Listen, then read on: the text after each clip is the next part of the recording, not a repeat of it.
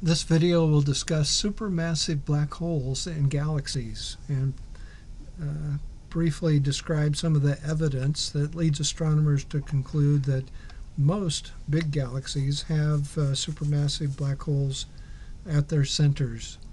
So if we talk about the Milky Way Galaxy, we have a low mass supermassive black hole. But there is indication of motion of stars near the nucleus of our galaxy that indicates there is a large black hole at the center of our galaxy. The orbits of these stars can be studied using infrared, essentially, or a little bit longer than infrared techniques. Those wavelengths penetrate through the gas and dust between the sun and the interior of our galaxy and give us the ability to track stars moving around in their orbits. So this is just a little clip from a video that I'm going to show you the full animation in just a little bit. But these are not the star images, but they show the position of the stars. And I'd encourage you on your own to go to www.astro.ucla.edu and the other letters and symbols associated with that, or you can do a Google search, site:/astro.ucla.edu space S2. S2 is the famous star that's moving near there. But the motion of the stars here, the period of the orbit and the size of the orbit, indicates at the center of the Milky Way Galaxy there's a black hole that has a mass equal to 4 million suns. 4 times 10 to the 6, 4 million solar masses.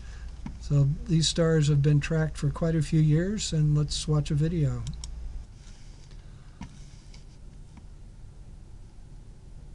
So this video is going to cover from about 1995 to 2018.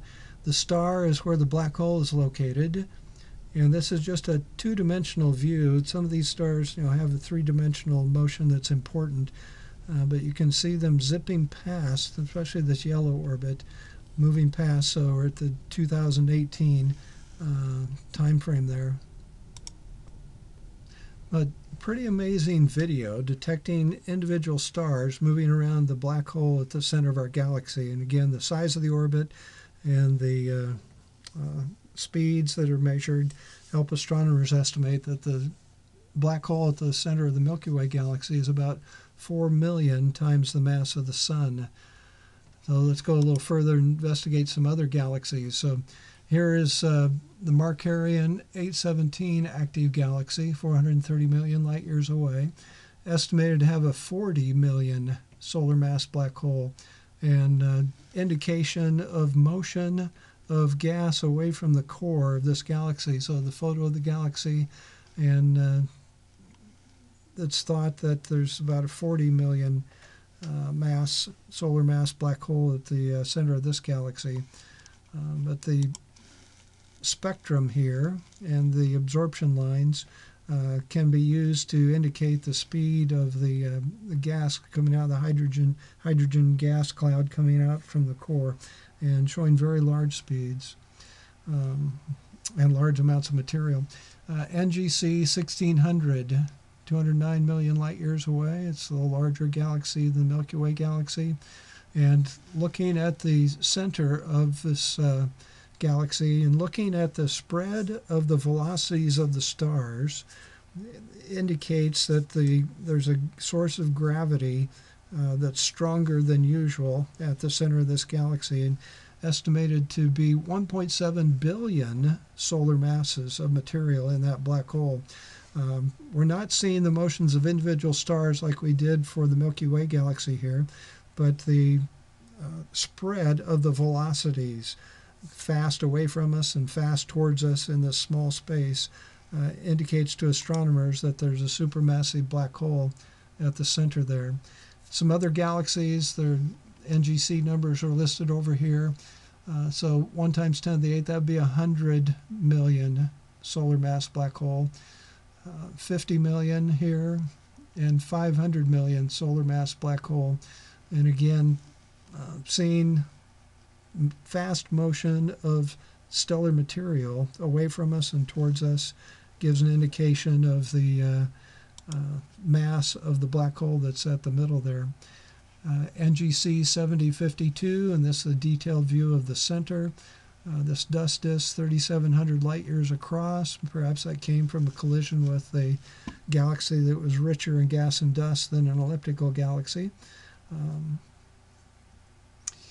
NGC 4261, and seeing jets of material coming, what you might call, out of the north and south pole of the black hole, and a disk of material around the black hole, about 400 light years across. And again, information here in the spread of the velocities of the material that's closer into the black hole, telling us that there's most likely a high gravity object here, and we don't see light from this location that would be coming from 100 million stars or something, solar mass stars. We see jets, that's associated with black holes, so another indication there's a black hole in this galaxy that's supermassive. M87, again a detailed view of the center and the jet of material coming out from the center. Estimated to have a 3 billion solar mass black hole, and electrons coming out at high speed. There's an interaction of the magnetic field and the charged particles that can eject those electrons at high speed. A whole set of 4 different galaxies here that their measurements of the velocity spread of material near the center indicates a black hole that's present there, and astronomers have collected enough data to conclude that there seems to be a relationship between the mass of the black hole and the mass of the whole elliptical galaxy, or the bulge of a spiral galaxy. Here's NGC 3862, also in the quasar catalog, 3C 264, 260 million light years away. Over on the right, X is the position of the black hole, and it's not real clear in this photo. You might be better off going to the original Hubble image here, hubblesite.org/image/3561, hubblesite.org/image/3561. But 1994 up to 2014, and you can detect the motion of the material here coming out at nearly the speed of light and colliding with material that came out earlier. Very active central region for this galaxy, and the energy is thought to be supplied by matter falling into a black hole. It's very efficient to give up energy when that gravitational energy is released as material moves towards the black hole. Another elliptical galaxy with a possible black hole, Cygnus A, strong radio source. It's been known for a long time, 10 million light years away. And again, dust in this elliptical galaxy is unusual, so it could have been a collision event that kind of resupplied this galaxy with dust. Then the Cygnus A, in more detail, it's thought to have about a 1 billion solar mass black hole. Seeing material near the black hole of about 130 light years in diameter. Again, that distance would be it would take light 130 years to cover that distance. And here's a chart indicating that the mass of the black hole has a correlation to the mass of the bulge of a galaxy, and the different galaxy types here in the box. So you could read this. I found this by going to Google Scholar, scholar.google.com, I believe, Google Scholar. Do a Google search for the term Google Scholar, and then you can search for scientific papers for various subjects. So they have come up with a correlation between facts about the galaxy, characteristics of the galaxy, and how large the supermassive black hole. A little bit controversial on whether the black hole mass at the center controls the development of the galaxy, or if there's more galaxy to be consumed by the black hole. Does that make the black hole larger?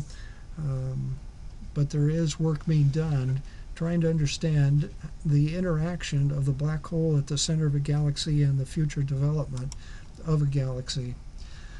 So how are supermassive black holes detected? If we can measure the speeds of individual stars and their orbit size, then we get very definite proof that there's a very large gravity source at the middle and can work out the mass of that supermassive black hole.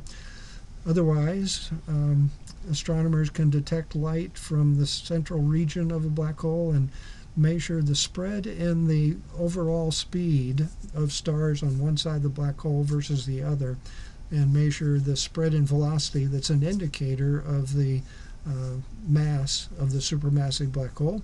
Seeing jets of material, that's an indication there's a black hole in the galaxy.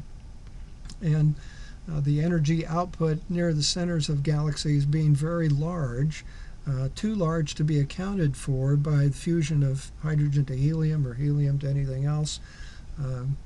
Only viable explanation known at this time would be matter falling towards a black hole. Some other articles that I found useful for summarizing this material, a Wikipedia article, and another monthly notice of the Royal Astronomical Society article, that you may want to jot these down if you'd like to research this a little bit stronger. So I hope you enjoyed the video about how supermassive black holes are detected, and a possible link between the characteristics of a galaxy and the characteristics of the supermassive black hole. If you'd like other videos to explore some, there's two websites you could encounter. Both of these websites, the videos are listed, how long they are, description of the content, and there's a link, direct link to the YouTube video that you could play. If you enjoy these videos, please subscribe to my YouTube channel.